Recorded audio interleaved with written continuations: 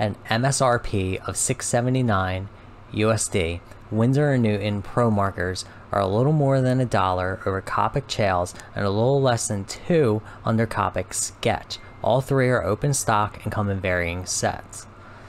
Sitting almost squarely in the middle of two Copic lines that use the same ink, what's the incentive?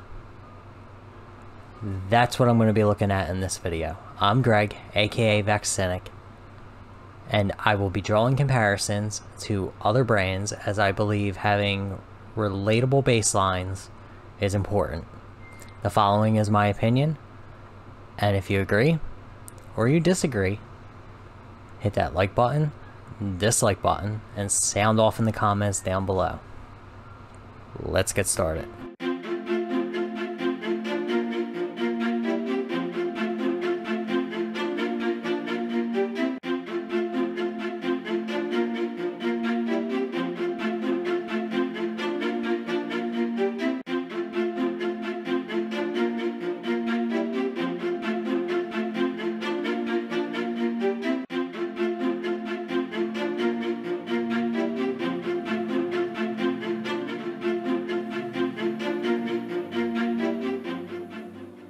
I'll be going over the 24 count student designer set I've had for several months now. The MSRP is $111 US, but Blick has listed it for $70. The markers come in a sturdy fabric and plastic case. It features a rear compartment I haven't used, but seems best for sheets of paper as it doesn't have much give. Upon opening, you find it has a fabric loop, probably for hanging it from a backpack or something like it. As for the markers, they are held snugly in place via elastic loops and small pouches. They haven't lost their elasticity, and the stitching has held up. The case features the ability to fold the slats the markers sit on, allowing them to sit upright. The markers have fat barrels, feature a brush nib that is neither too mushy or too firm. I prefer this over the Copic or Prisma brushes. The chisel nib is, well, it's a chisel nib. There would be some concerns if they messed it up. I haven't encountered any fraying or splitting in the months I've been using them, unlike the Ohuhus I used for a while. One, however, did dry out while I was recording the art for this video. That, however, speaks to the amount of use they've seen and not the quality of the marker.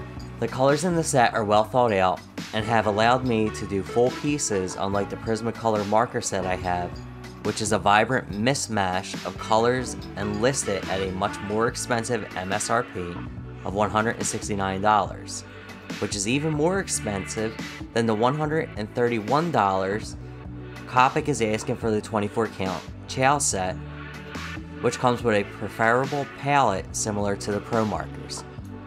As with all alcohol markers, they appear darker upon laying them down and lighten up as they dry.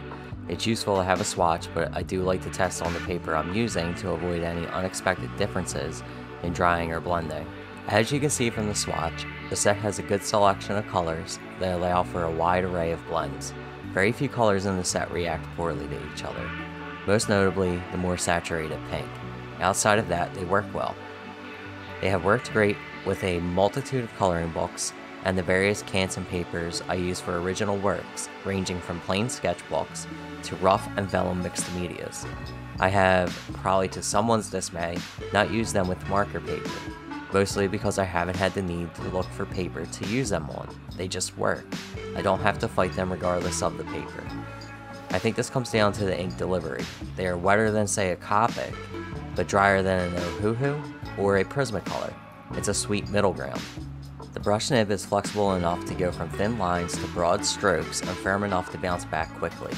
I haven't had any fray or split. I included the chisel nib simply because it's there. I don't use it.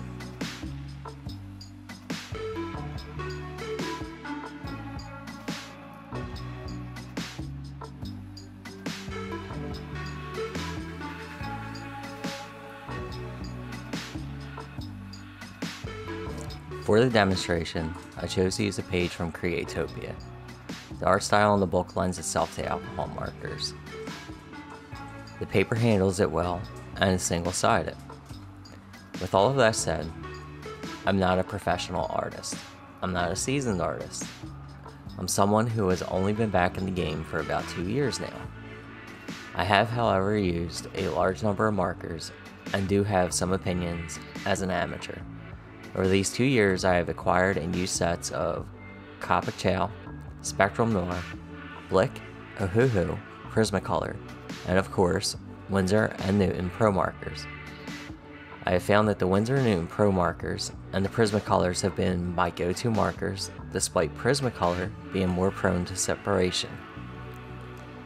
However, Prismacolor, to my knowledge, is no longer offering open stock on its markers, so there's that.